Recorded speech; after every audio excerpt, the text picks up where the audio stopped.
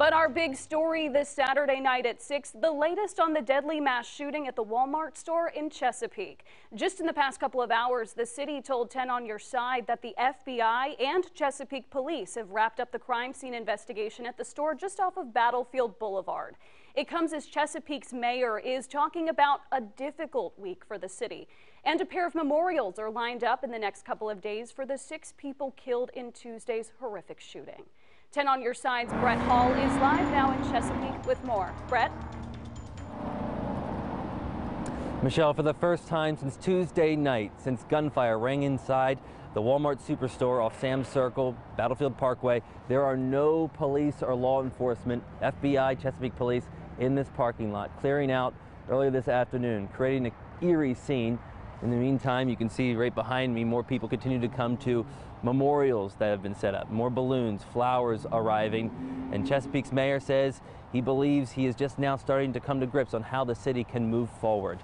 Now, the mayor, you haven't really seen him. We actually had the first on-camera interview with him since the tragedy today. He's been battling COVID-19, testing positive just the day before the shooting took place. He says that the #1 call he's received since that time are people asking, how can they help? How can they help the families, the Walmart associates, maybe even the customers that had to witness this? West says the Human Resources, or the Human Services Department in the city rather, has been assigned to reach out to the families of the victims to find out what they can use, what they need right now. Then, with the help of local churches, that information will be pushed out to the community.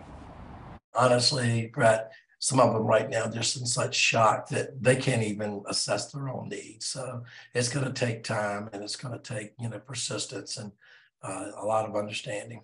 This vigil, I'm telling you, is a powerful way of making a statement. So I hope we can get a lot of folks will come out and show their prayers and support for these families.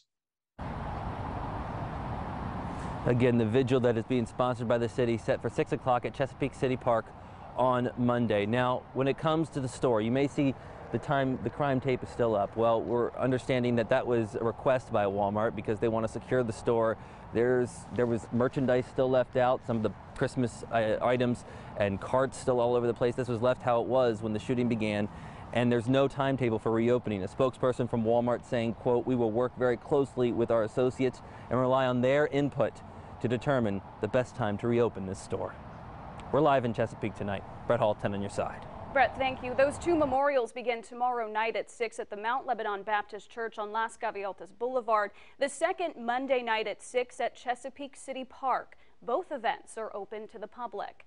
And a reminder to keep it with Wavy News 10 and Wavy.com for continuing coverage of the deadly mass shooting in Chesapeake.